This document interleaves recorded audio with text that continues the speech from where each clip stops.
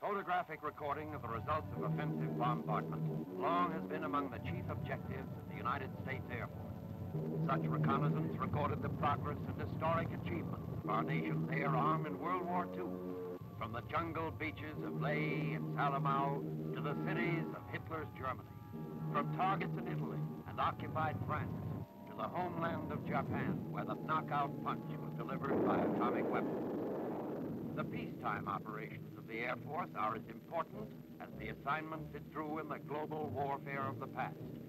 Here at Eniwetok Atoll, the Air Force is given another top-drawer assignment: participation in the detonation of 3 new and untested atomic bombs. Here in the remote South Pacific, this extensive, highly secret project will be known as Operation Sandstone. Early in the planning phase, Lieutenant General John E. Hull, Joint Task Force 7 Commander, confers with Major General William E. Kepner, Deputy Task Force Commander and Commander of Air Force Operations.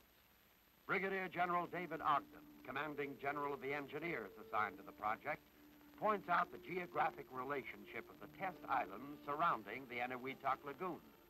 The main base of operation in the atoll, Eniwetok Island itself, Parry, the site of the firing and timing station,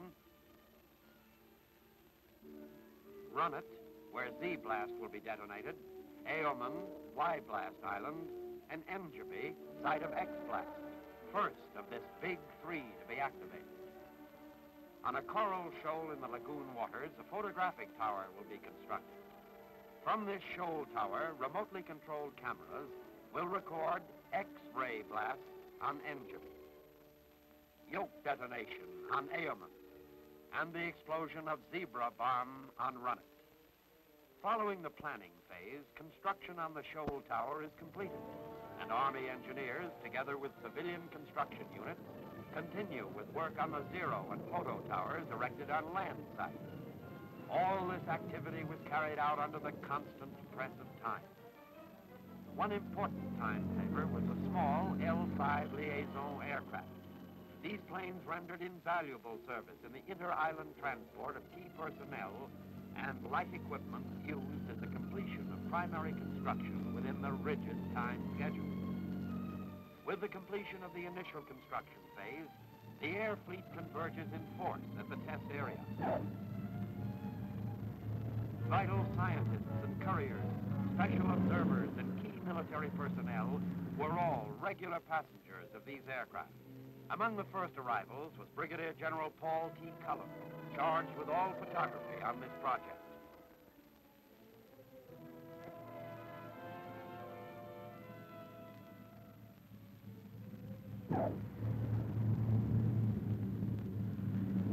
Air Force Transport Foreman Air by air of important scientific equipment made possible the final installation within the exacting time schedule. An aircraft of a Hurricane Reconnaissance Squadron arrives from Guam.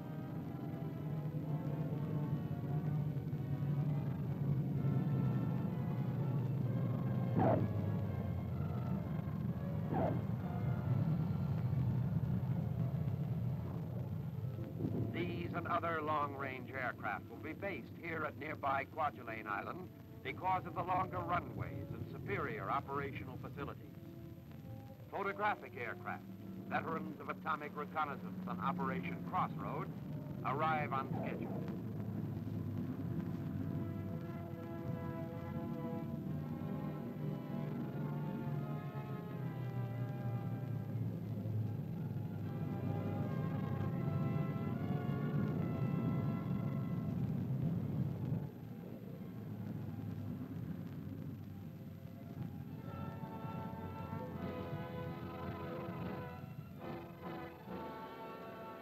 General Hull returns to the test area in an Air Force B-17 and is greeted on arrival by General Kepner and General Roger M. Ramey, commander of the Air Task Group.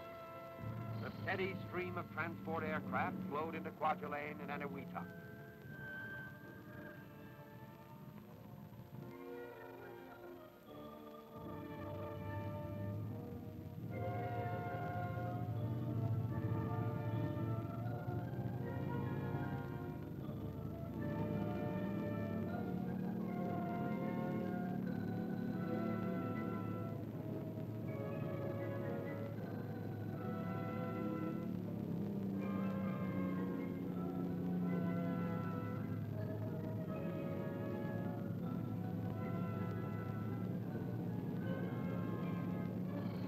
With the arrival of the drone units, the air echelon is complete. Flown to the site in a normal manner, these four-engined aircraft, weighing over 30 tons, will operate on their missions around and through the deadly atomic cloud without a single man aboard them. Alongside Kwajalein's busy runway stands the Air Briefing Auditorium. Inside, Generals Hull and Kepner meet with the commanders of the various air units, and decisions are coordinated at the command level before presentation to the operational units in the form of constant informational briefings. Briefings covering every phase of the Air Force mission. Thompson briefing operations. Routes for all aircraft will be Kwajalein to Woto to Eniwetok area. Colonel Cody, briefing radiological. Aboard each aircraft in this operation will be a qualified radiological defense officer. He will be equipped with instruments capable of detecting and measuring radiation. His primary duty is to act as a technical crew member, advising the aircraft commander on matters of radiological defense, and secondarily, in obtaining scientific data and the evaluation of this data for use in future Air Force operations. Time of detonation, a brilliant flash will occur. This flash has been estimated by some to be from 10 to 30 times the brilliance of the sun. The burst will be instantaneous, and the brilliance does not persist. Following the burst, a fireball will appear and a cloud arise. It will then move and dissipate in accordance with the winds at the various levels existent at that time.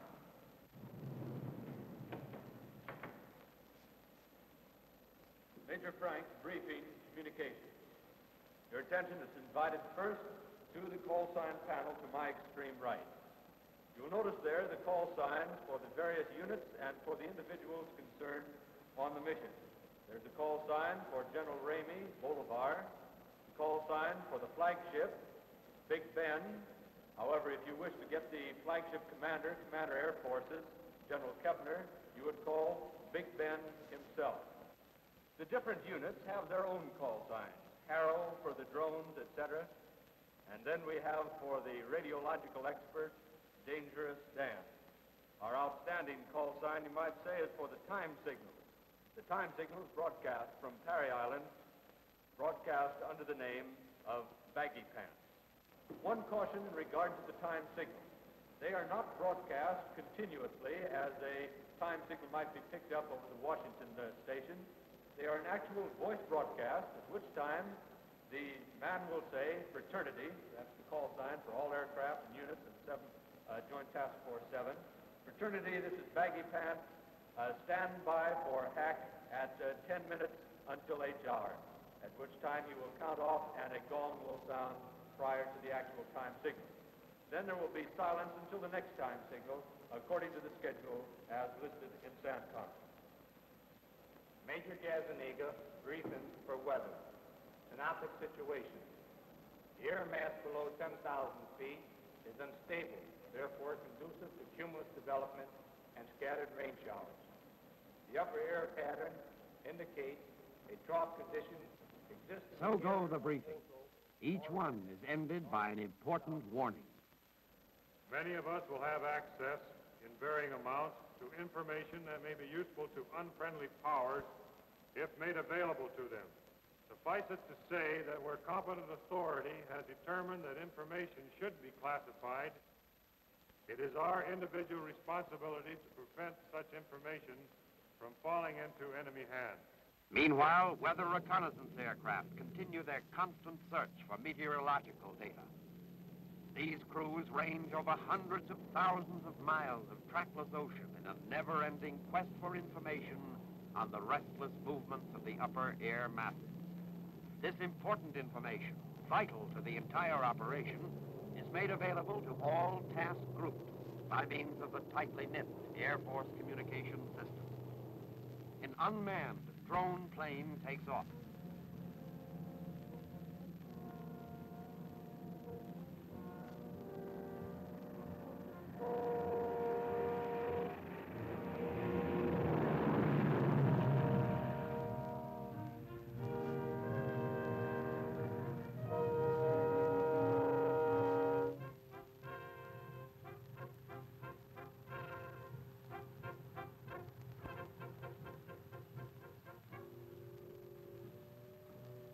As the drone is airborne, a mother plane sweeps in low and takes over flight control.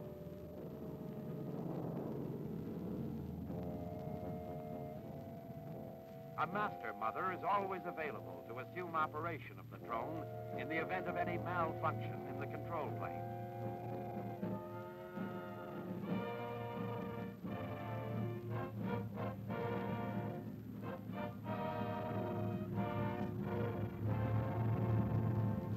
The mission of these drone aircraft will be to obtain samples from the heart of the deadly radioactive cloud arising after the detonation.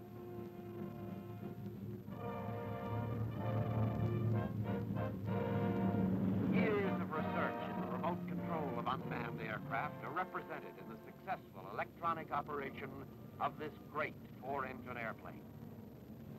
The pilot of the drone rides in the nose of the control plane. By means of a television system, he checks the drone instrument panel and maintains control through the highly complex electronic impulse circuit.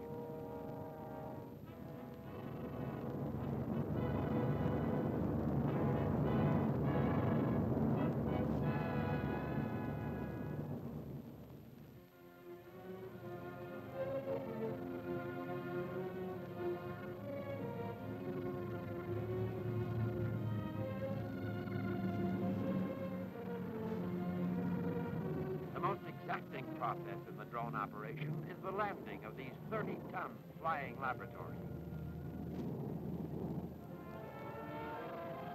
These landings require the most precise and careful coordination to prevent damage to the delicate instruments, the aircraft itself, and to ground personnel. Following normal landing, the plane is braked to a smooth stop, and sample recovery crews assume control. In practice, the same precautions are used as will be exercised after radiological contamination. Engines are cut by means of an external switch, and the plane towed from the runway to make room for other landings.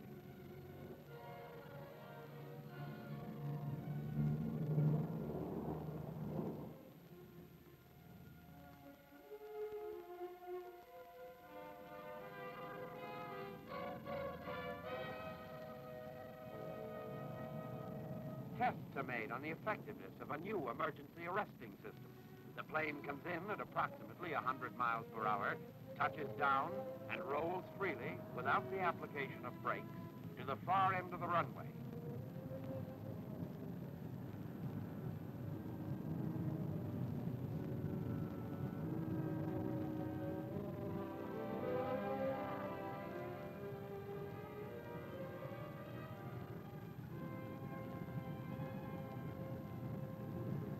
The runaway drone is brought to a smooth stop by specially woven, elastic nylon rope. Meanwhile, photoplanes continue their practice mission. Aerial cameramen sight motion picture and still cameras on Zero Island as the practice orbits are flown around the detonation site.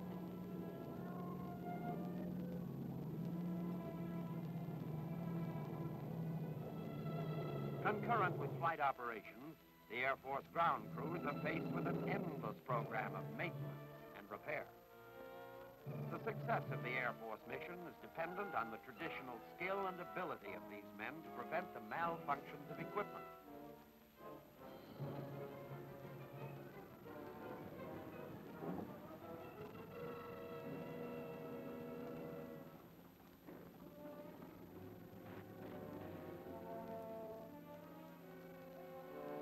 The final phases of preparation for X-Day begin.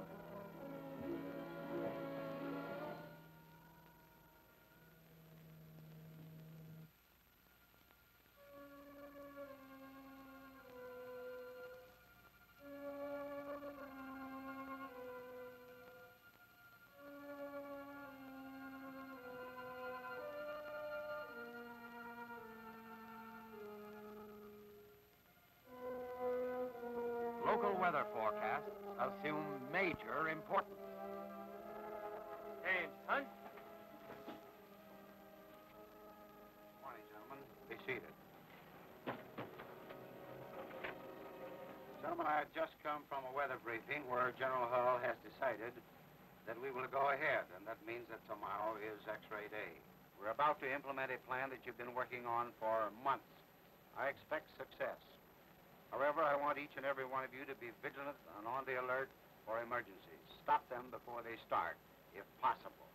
I want you to keep me informed of anything that's not going according to routine. Drills, is everything all set? Yes, sir. We're ready. Above all, gentlemen, heads up and see that everything is going smoothly. See you later. Final checks are made on all installations, and cameras are given a few dry runs to ensure proper functioning. Scientific aspects of this explosion will be recorded in every conceivable photographic manner, from the high-speed motion picture cameras capable of exposing film at the rate of 10,000 frames per second, from normal 35 and 16 millimeter cameras using black and white, color, and infrared film, specially designed equipment such as the O'Brien smear camera, telephoto still cameras, all remotely triggered through the complex electronic circuits relaying impulses from the control station. The installations on all camera towers are complete. On Eniwetok, the manually controlled photographic equipment is focused on 0 point. Sensitive sound equipment is being set up to record through a special directional microphone the actual auditory impressions from the blast. Photo equipment is checked and delivered for installation in the photo plane.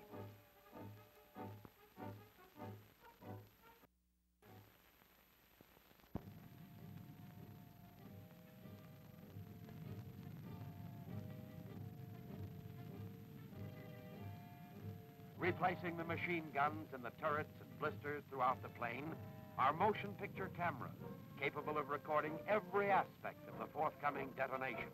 As huge lenses are thrust through the observation ports, the planes appear to have 100 eyes, an illusion which approaches reality, for through these lenses will pass a lasting impression of the devastating power of the atomic bomb.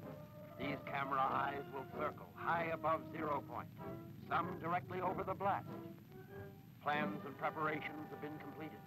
The Air Force is ready. Takeoff times are announced. The tension begins to increase. Now the tedious practicing will pay off. The operational plan specifies a predetermined position in the orbit for each of these aircraft. Only through familiarity with procedure can this be possible. Familiarity with procedure becomes doubly imperative when the unknown potential of this atomic bomb is to be tested in the pre-dawn darkness, where course and relative position can be determined only by instruments.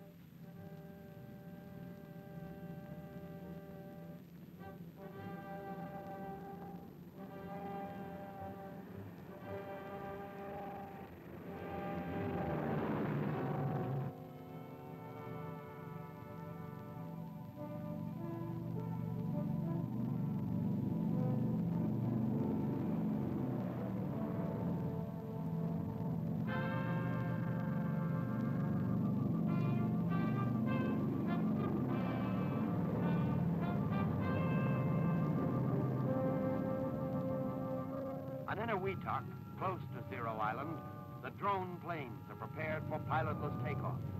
Here, the tension is really high, for this will be the first mission of unmanned drone aircraft on a nighttime operation. The complexities of drone control are greatly multiplied at night, for no accurate visual check can be made on the drone's performance.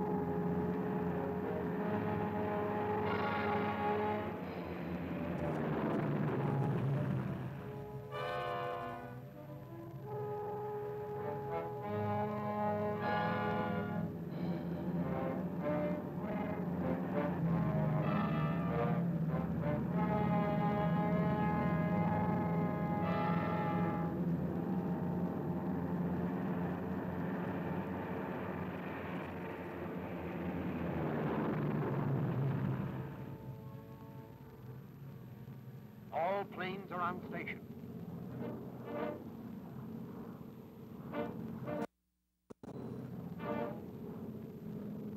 The control pilot guides the drone directly over the pre-designated point of blast.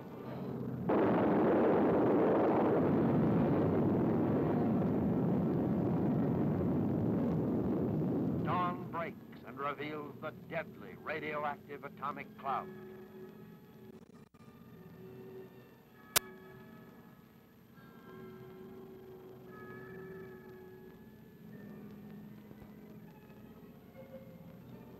Blasted Enderby Island, far below, is revealed to the drone as it emerges from the atomic cloud.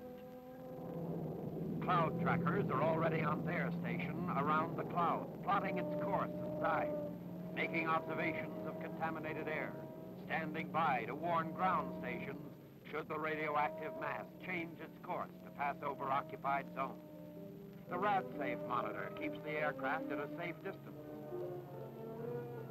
As the cloud lifts, the survey plane sweeps low over the radioactive crater. Monitors take accurate radiological readings of the most contaminated of the blasted areas. Back in the control room, the shifting pattern of all aircraft is plotted for General Kepler.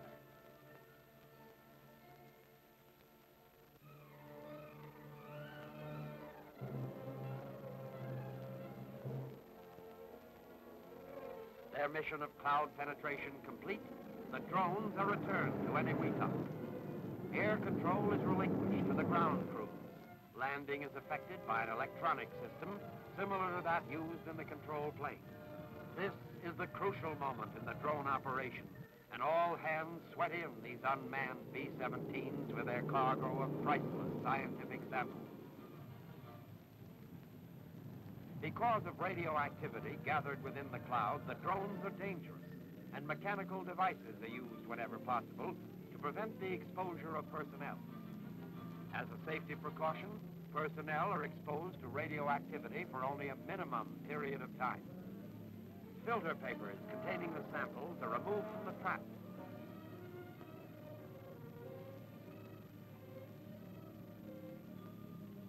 After packing in lead containers, they're prepared for air shipment to laboratories within the United States. After removal of the samples, the drones are decontaminated with a special cleansing solution. Photo planes return with their valuable records of the world's 6th atomic explosion.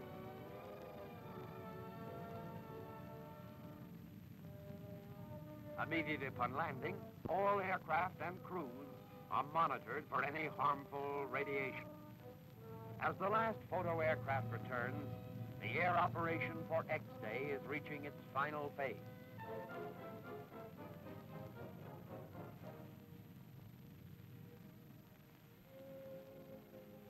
The precious film is unloaded in the presence of security guards, and along with other valuable scientific data, is loaded for shipment by courier to the United States.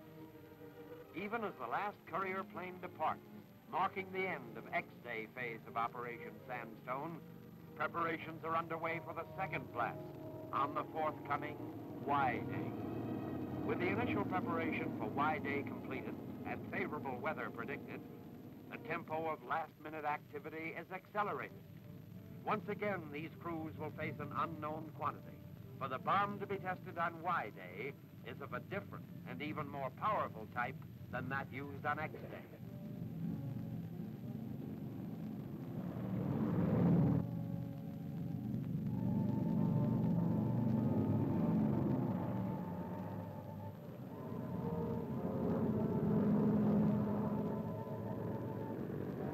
Y-Day, 0 hour.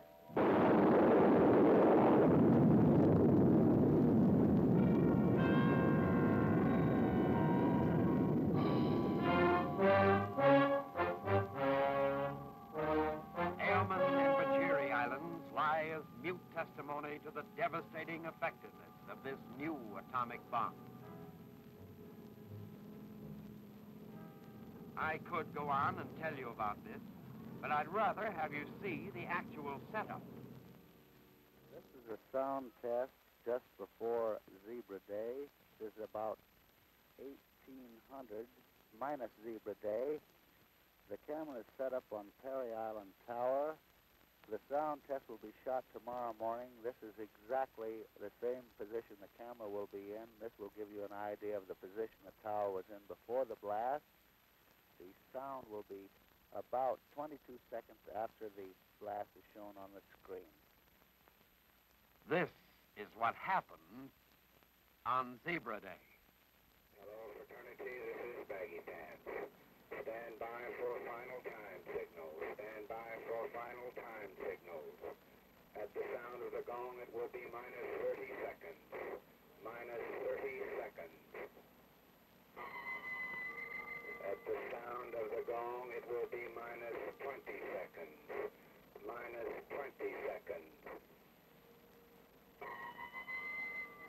At the sound of the gong, it will be minus 10 seconds. Minus 10 seconds.